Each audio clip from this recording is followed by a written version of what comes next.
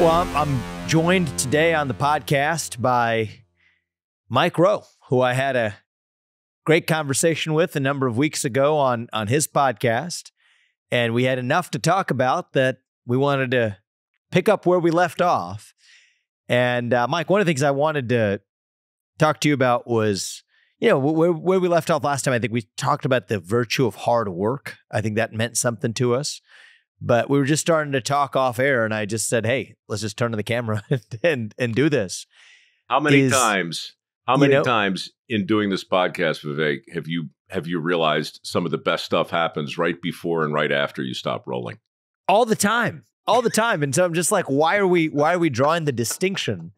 That's kind of the whole point of the whole thing. So let's honestly pick up where we left off. I was asking what you're in the mood for, what you're in the mood to talk about today. And you started telling me, I was like, wait a minute, let's just turn this thing on. Well, yeah, thank you. I run a foundation called mikeroweWORKS, and it evolved very organically 15 years ago out of a show called Dirty Jobs, which I'm still working on, which has been around forever.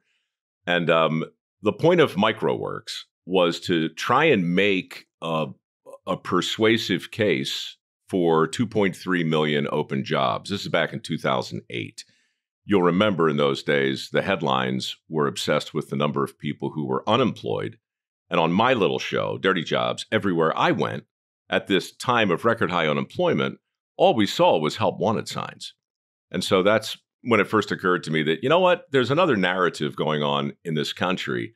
And it has to do not just with employment or unemployment, but with the very existence of opportunity. A lot of people think and thought, and I think still believe, that unemployment can be cured by creating more jobs. But the skills gap shows us that that's really not the case at all. And in fact, today, I think the latest numbers, you'd probably know better out of BLS, but it's like 9.5 million open positions. Most of those jobs don't require a 4-year degree. They require training. They're the kinds of jobs that we featured on Dirty Jobs for decades. And so I started a foundation called mikeroweWORKS to try and shine a light on existing opportunity, because so many people, Vivek, just were under the assumption that opportunity is dead, and under the further misassumption that the way to fix it was just to create more jobs. And so I've been doing this for about 15 years, and somewhere along the way, about 10 years ago, we started offering work ethic scholarships, specifically for kids who didn't want to go to a 4-year school, but who wanted to become steam fitters, pipe fitters, welders, right? Technicians and so forth. Anyway, it's been a slow, steady increase. We're moving the needle, right? And it's really hard to prove that the ship is turning around when you're talking about debunking myths and misperceptions and stigmas and stereotypes. It's hard to measure that. But over 15 years, you can. And so what I was telling you off air was that I'm finally kind of coming out of the closet with this thing, in the sense that I've been beating up Congress for years. I've gone to multiple, committees, and I've testified about the need for some kind of PR campaign on a national level to make a more persuasive case for all these jobs, and to try and get shop class back in high schools, and at the same time try and tell kids that the best path for the most people isn't necessarily a 4-year degree. That's been my priority on the foundation side. It's starting to happen. The headlines have caught up to my own smack. I've decided, rather than wait for the feds to do this campaign, we're just doing it ourselves. We filmed dozens of testimonials with people who have gone through our program, welders primarily, who are now making over 6 figures a year with no college and no debt. Yeah, that's right. So that's what I'm doing. I'm taking the foundation to the next level. I'm still working on a bunch of the shows I've been working on for the last few years, but this thing that for a long time was a planet in my solar system, the mikeroweWORKS Foundation, has become the sun. And everything else I do, books, public speaking, podcasts, TV shows, endorsements, whatever it is, it's all revolving around that thing. And so I'm excited to actually say that out loud, and to keep pushing the rock up the hill. Yeah, I was thinking about this. I learned a little bit more about what you do after our last conversation, and part of the reason I love it, Mike, is that there is this temptation. The people in my seat fall into it maybe all the time. Maybe I fall into it sometimes. I don't know. Of thinking that there's a problem and that it is government's job to solve that problem. And then even further, that's not generally my impulse, but that there's a government-created problem, and therefore it's government's job to solve that problem. I think that part of what you described in the skills gap is largely, I think, a government-created, government-subsidized problem. But even still, the thing I love about you is you didn't wait for government to come fix the government-created problem. Actually, private action can still fix a lot of government-created problems sooner than government can fix the government-created problems. And I appreciate that about you. Well, thanks. Look, I think that language is super important. You're awfully good with it. And I think the term you just used is kind of worth kicking around. Problem, obviously, you look around and you can make a long list. We seem to be beset with problems from every possible angle. But I wonder sometimes how many things we see as problems are actually symptoms of some underlying thing. Like the skills gap is a really interesting topic. Many people, some economists, really believe it's a myth. They just think it's not real and that it could be solved simply if these greedy, rapacious employers started offering more money. And it's simply a matter of supply and demand and market forces and so forth. Other people believe it's much, much worse than reported. Personally, I've evolved a bit. I absolutely think the skills gap is a real thing, but I think it's also a will gap. And I think that, it's not a great mystery why we have 9 million open jobs, $1.7 trillion in student loans, and 7.5 million able-bodied men affirmatively sitting out the workforce. These are symptoms, I think, of a larger underlying belief. It's a value system. We've had our thumb on the scale for a very long time with regard to the kinds of jobs we deem to be aspirational, with regard to the types of education that we think, again, back to the language. With education, you've got higher education, and then presumably you have everything else. Now, we don't call it lower education. Right. But we think of it that way. But you treat it that way. Yeah. We actually do have a word for it. It's alternative education. And then you have subcategories of alternative education, like vocational, right? But they all become these subordinate alternatives for people who seemingly weren't cut out for the best path for the most people.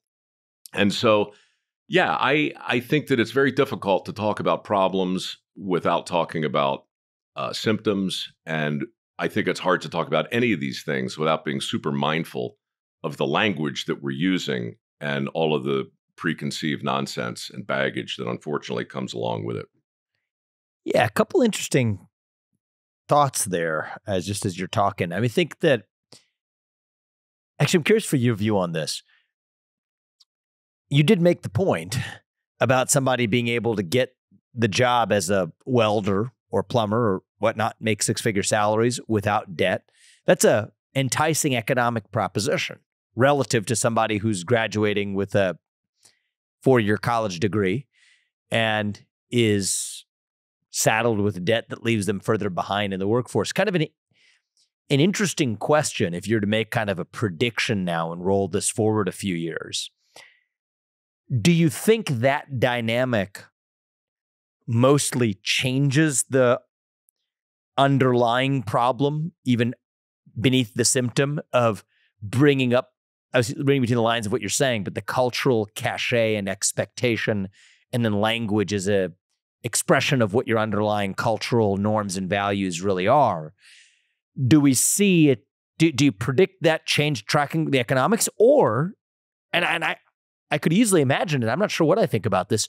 Do you think that there's just more of a departure between cultural hierarchy that sort of departs from economic hierarchy as they've mapped onto each other for the last 20 years? Maybe they come apart, but we have two different kinds of sort of social structures and honor hierarchies. I'm curious for your take on which way you see it breaking. Yeah, look, I think you didn't intend it to be a trick question, but it is, because it presupposes the idea that I'm going to be able to say something that applies evenly to a lot of people. And I don't think I can. I used to think I could. And the temptation to try and sum up, as you know, I mean, in politics, it seems to me that you're in the business of saying a thing that resonates with the fat part of the bat, right? Like to get your show renewed, to get elected, to get your product sold, you have to say things that apply to large numbers of people. But when it comes to things like job satisfaction and educational efficacy and so forth and so on, so many things impact it that I think the best we can hope to do is be mindful that of all the things we can't control, one of the things that we can is the prevailing definition of a good job. That's actually in our collective ability to shape and argue about. As attitudes change and as language evolves, I think tech plays another role as well. You know, when I mean, and full disclosure, I went to a community college for a couple of years, and then I went to work, and then I went to a university, and then I got a bachelor of science degree, of course, in communication and speech with a little bit of English and a touch of philosophy. Great. That served me really well. It didn't get me a job by any means, but it served me really well. And I still recommend a liberal arts degree to people in general because it makes you, I think, a more interesting person. But look, Vivek, I got this thing in my hand right now. I don't know if we're videotaping this, but yeah. All right. So my smartphone with my internet connection now gives me something I didn't have in 1984 when I graduated from Towson. It gives me access to 98% of the known information in the history of the world. I just watched a lecture at MIT 2 weeks ago for free. The same exact lecture that people are paying an awful lot of money for. So, you know, is an online course, is it really fair to compare that? You know, probably not head to head, but you have to at least acknowledge the fact that the access to everything that I learned anyway in school is now available for free. And so to me, that changes the proposition a little bit. If you want your kid to have something to fall back on, well, by all means, learn a skill that's in demand first. And then, if you can afford some sort of four-year degree or some sort of liberal arts pursuit, by all means, do it. But if you can't, don't despair. Look around. Wondrium, great courses, the internet itself. So I just think for anybody with a curious mind that has access to the available tech and is willing to learn a skill that's in demand, I don't think there's ever been a better time for that person to be entering the workforce because they have at their disposal an arsenal of tools that I certainly didn't have growing up, and I bet you didn't either. Yeah, I didn't. You're make me think about some particulars here. I'm sure you've thought about this, what you're doing through your nonprofit work. The thing I love about the way you're talking about this, Mike, is that there's a lot of people who have adopted your punchline, right?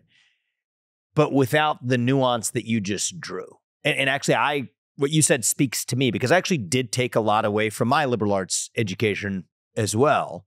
It was the right path for me, even though I recognize as a policy matter, the fact that we have wrongfully created financial incentives to skew people in that direction and to take debt while they're at it, that creates exactly the pragmatic worker shortage that we face in this country and the opportunity that somebody could have to actually take a different path if we just didn't distort their incentives to see it.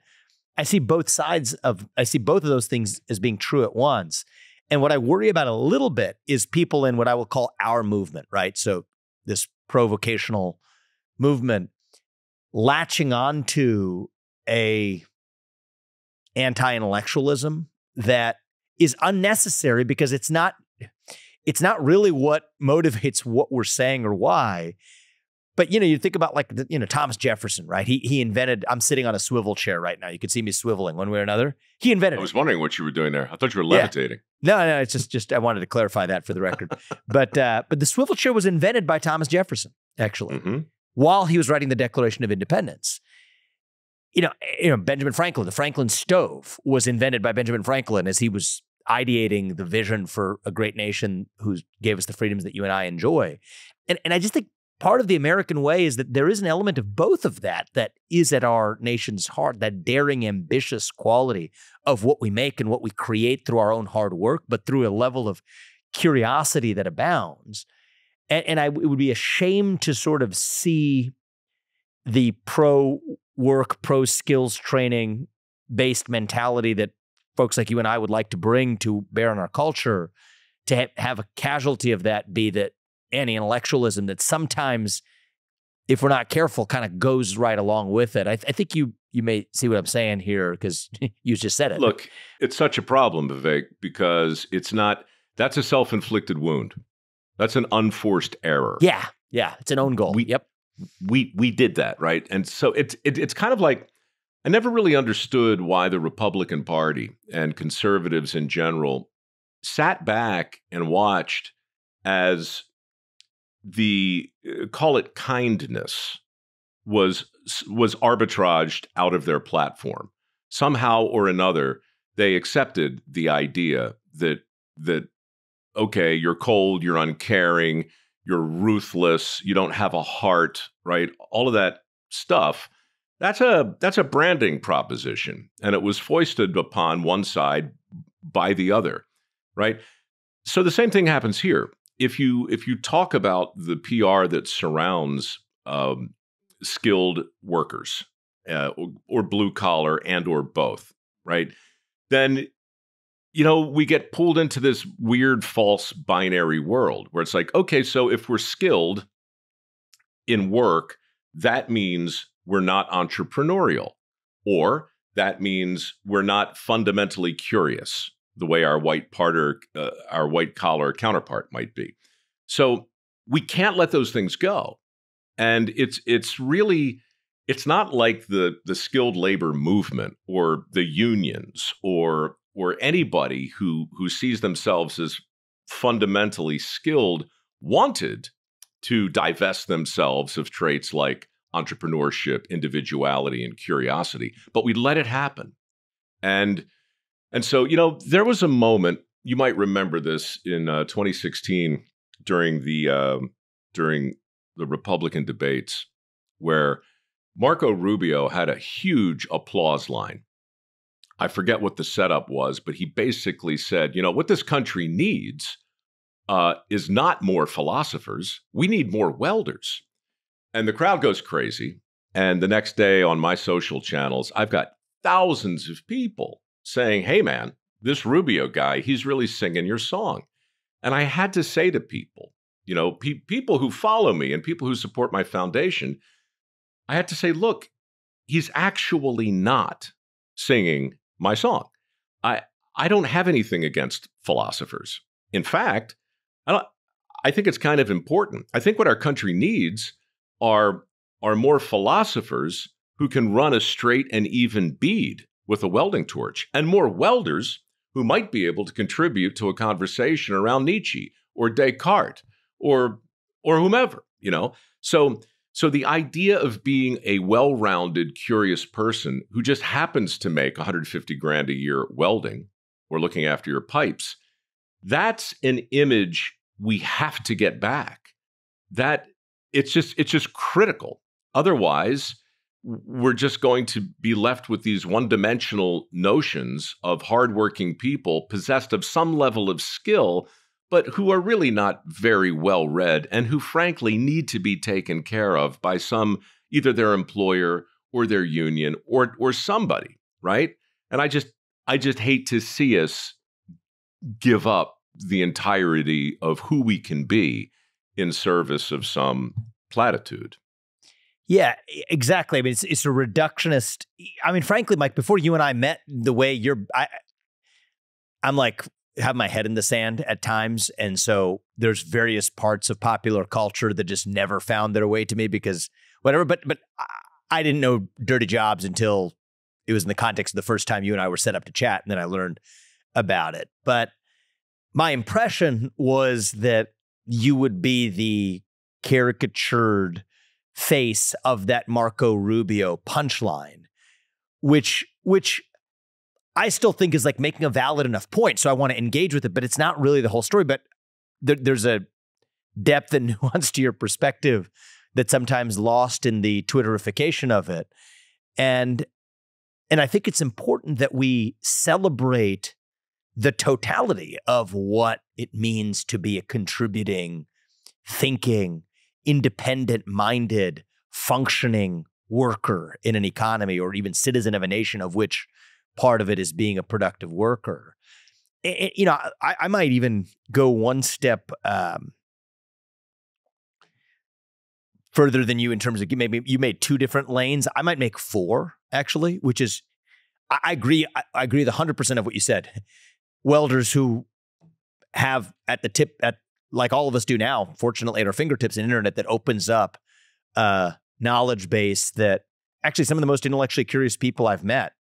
Surprises some of my old classmates and neighbors in Manhattan when I say this is people that show up at our campaign events in Iowa or New Hampshire or Michigan as we travel this country, many of whom did not have more than a high school degree, but often know more about central bank digital currencies than my former colleagues on Wall Street. Right. And that's not a dig at the Wall Street. It's just an interesting fact. It's just true because curious, hungry, independent-minded people armed with an internet can so secure knowledge for themselves. But welders who happen to know something about philosophy and philosophers who know how to make something with their hands. And then there'll be people who are philosophers that literally you couldn't make them particularly good at doing things with their hands. And that's okay. I know people who fall in this category. Sure. There's part of me that falls in this category. I'm not going to, I'm not going to pretend to be something I'm not either. And then there's also people who might just be exceptional at making things with their hands that just don't have an innate interest in philosophy. And that's okay too. But the plurality of each person being able to achieve their own fullest potential, for some people that will be a well-rounded potential. For some people it will be actually a particularly salient unidimensional skill that they just want to cultivate and make the best version of themselves. That's what we need to provide more space for, such that my path today is really, or at least maybe not today, but for much of the last 20 years has been the only path to living your American dream. But in fact, what true pluralism is, my path can't be the only path, but my path still can be a path, but it's one among many available for self-actualization. Well, you can see why it's such a conundrum for people who are trying to cut through and say a thing that resonates with the masses. We've entered into the era, I think, of specialities. I think that's what you're saying. There was a time, not so long ago, a generation or two, when you really had to be a generalist. Most people needed to be way more well-rounded than they are today. Certainly that came out of the agrarian movement in this country back when 90% of us lived on farms. A farmer then, as today, needs to be a weatherman and a veterinarian. They need to be an economist. They need to be a horse trader. They need to be really good at a whole lot of different things. And so because of that, I think there was a time when we really did hold the Renaissance man or woman in a state of reverence. That's what we loved that. That's Harold Rourke, right? From the Fountainhead. Totally. That's Ayn Rand. That's being a whole person requires you to be able to change a tire, fix your brakes, balance a checkbook, pay your taxes, maybe offer some useful advice to your kids. I mean, you just have to be able to do all that. When we get into this other mindset, I think we run the risk, like if we all become specialists, what kind of world does that mean, right? And you can look around and you can see how that's impacted the trades. You can see how it's impacted everything. I did a campaign a couple years ago for a company. I pitched them this idea that they actually ran with called, I got a guy for that, right? Because that's kind of where we are now. Yep. I've got a guy. You got a carpet guy. You got a, you got a roof guy. You got a gutter guy. Who's your guy for that? You got a tax guy, right? Who's your guy? Oh, you got a vet guy. Who's that? And so our Rolodexes are like these giant, thick things now, and they're filled with people who are really good at one thing, which is partially why I think, Rubio said what he said. I don't know if he was pandering intentionally. I think it might have been. I wasn't there, but the debates, it seems like it's a great moment. It's set up for that. Yeah.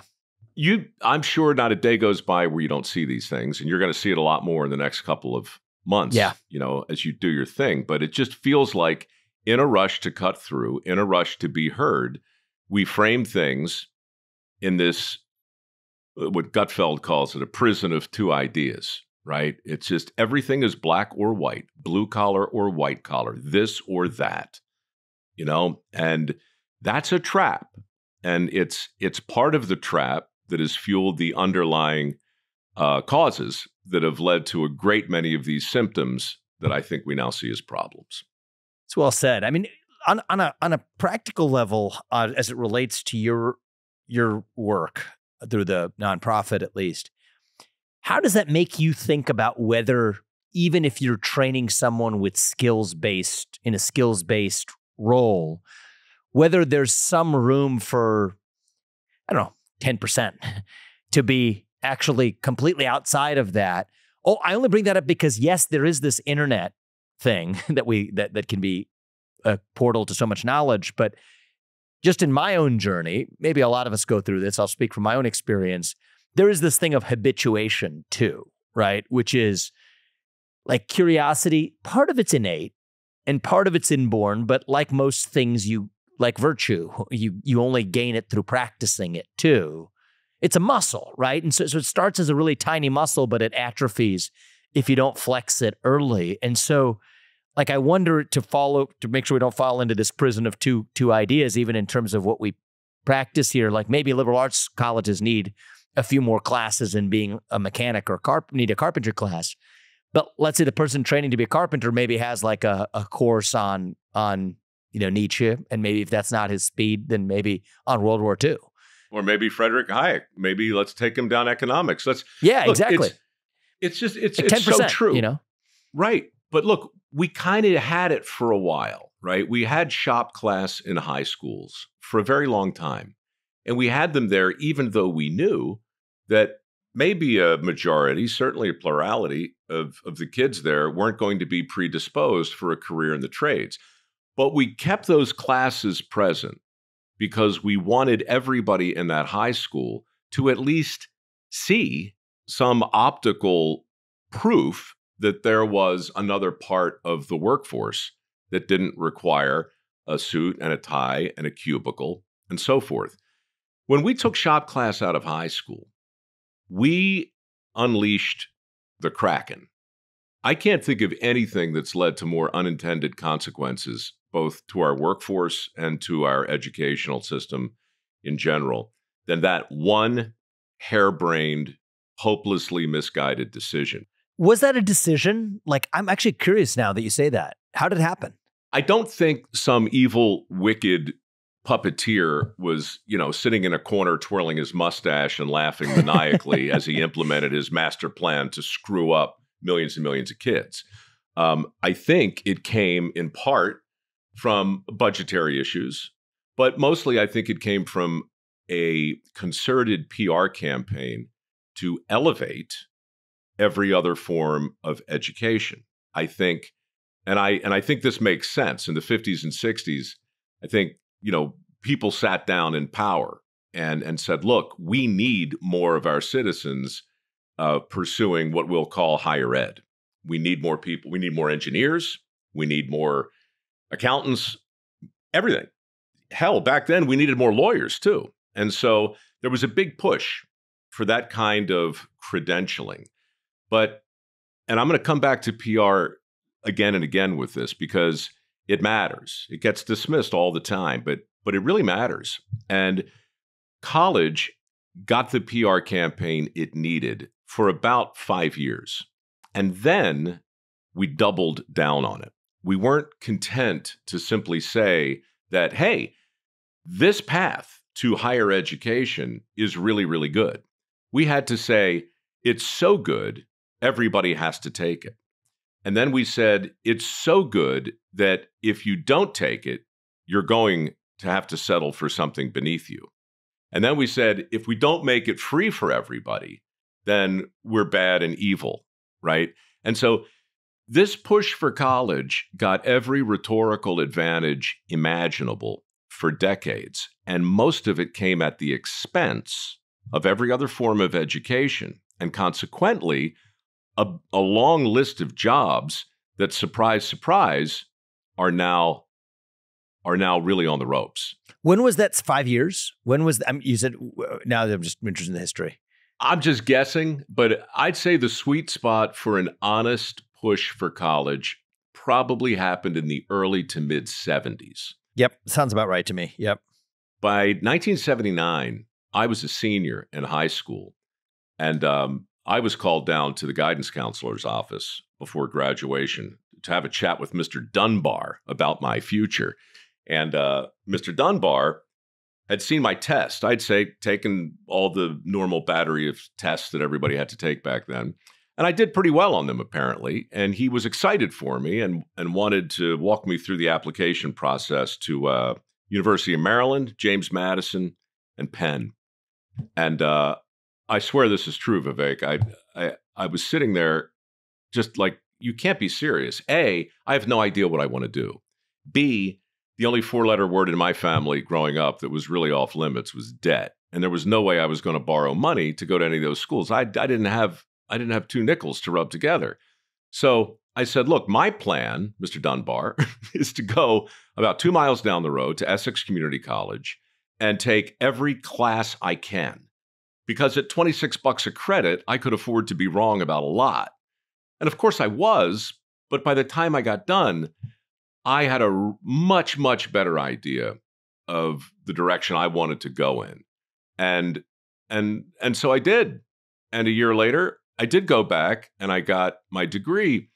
But that moment in Mr. Dunbar's office was really important. And I use it a lot in my foundation today because he had a poster on his wall that was part of the new push for college. And on this poster were 2 images. On the left-hand side was a college graduate, cap and gown, mortarboard, the whole thing. The sun is in his face. Everything's beautifully lit. And his horizon is just a thing of opportunity and hope. Next to him is a guy who's holding a wrench. And he looks like he's standing in the 5th level of hell. And he's kind of looking down at his feet like he had won some vocational consolation prize. And the caption on this thing said, "Work smart, not hard." And if you Google that today, you will see the power of a trope. That bromide is everywhere. I've spoken at conferences that are dedicated to that little bit of terrible wisdom, conventional wisdom. Bad wisdom. That's what it is. That's what it is. So anyway, sorry to take the sidebar, but in that moment, when my guidance counselor pointed to that poster and said, which one of those guys do you want to be? That's, I didn't realize it at that moment, but when I look back, I can see what happened very clearly. Thousands of guidance counselors were asking tens of thousands of other kids the same question. Their thumb was on the scale. And to this day, guidance counselors are bonused, not on their ability to get kids into trade school, but in their ability to get kids into a 4-year school. We're making the same goddamn mistake over and over and over. We're stuck. Mm-hmm. I think you've persuaded me over the course of this conversation alone that language might actually matter and on this debate. And I'm not sure how I feel about even the use of the word trades. What does that mean, actually? The trade school versus professional school.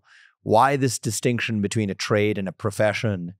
What does it mean to sort of have intellectual curiosity if you're in a profession versus a trade? Maybe there is no profession versus a trade. Maybe that's a prison of two ideas in its own right. Or a distinction without a difference.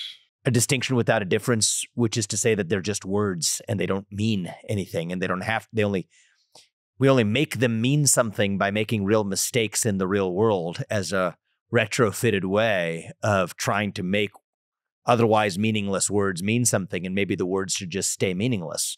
There's one other moment where this thing hit me like a ton of bricks. There was just so much clarity. I was backstage at a big convention center in Indianapolis. This was 2008, and I was speaking to the Future Farmers of America, right? It's their big annual convention, right? 19,000 kids in this giant arena.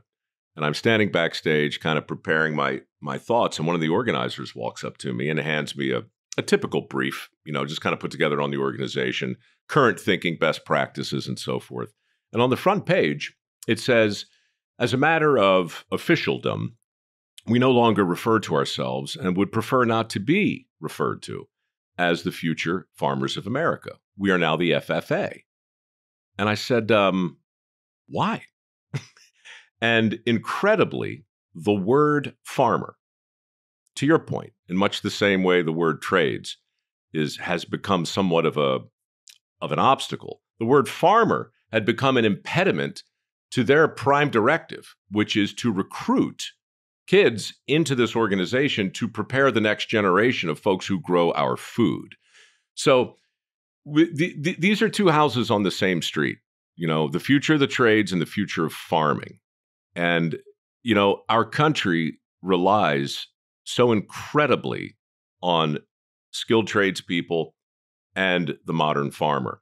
And both of these cohorts are struggling with language, myths, misperceptions, stigmas, and stereotypes that are making it difficult for them to swell their ranks. And we are all paying the price for it.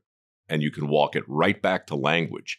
If we're living in a time, and we are, where farmer has become a bad word to farmers, then we got to get the wheels back on the bus.